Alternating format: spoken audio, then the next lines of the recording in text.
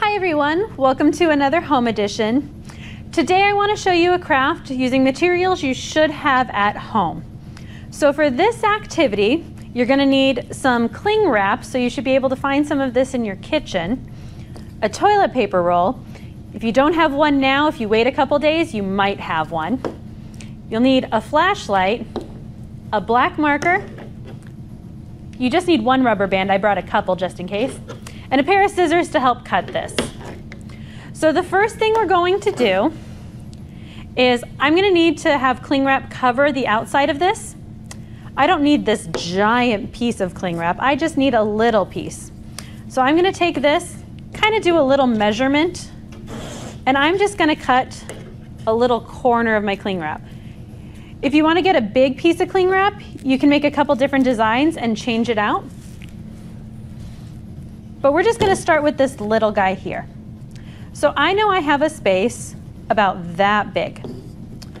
I'm going to take my black marker and I'm going to make a little design in there. You can use any color marker, but for our experiment, it's going to come out black on the wall anyway. We're going to be dealing with shadows. So I'm going to go and I'm going to make little star points. Beep. I'm going to make my outside shape and then I'm going to color it in.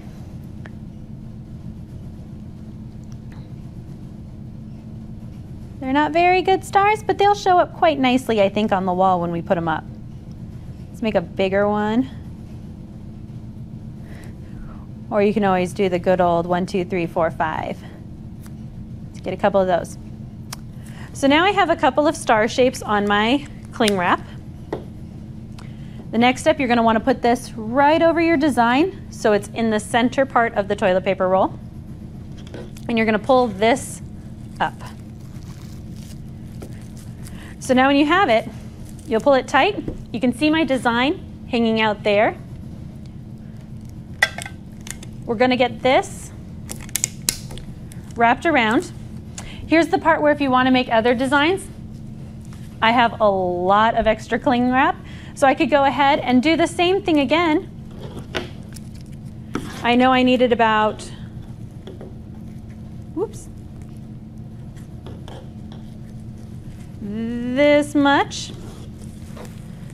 You can make a couple different designs because it's really easy to change these out because all you have to do is take off the rubber band and remove the cling wrap and put the new one on. So we can go ahead, I'm going to make a real simple one here, just a smiley face. So for the next part, I can't show you on the table. We're going to do a cutaway and I'm going to take you to a dark room. All right, so now we're going to have some fun and play around with our shadows. I know when I was testing it out earlier, it's really hard for me to show you how good it looks here.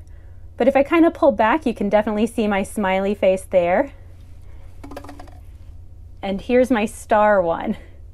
So you can see them, so you'll have to mess around with your own, find a good, happy, dark room, and see what kind of shadows you can come up with. Have fun!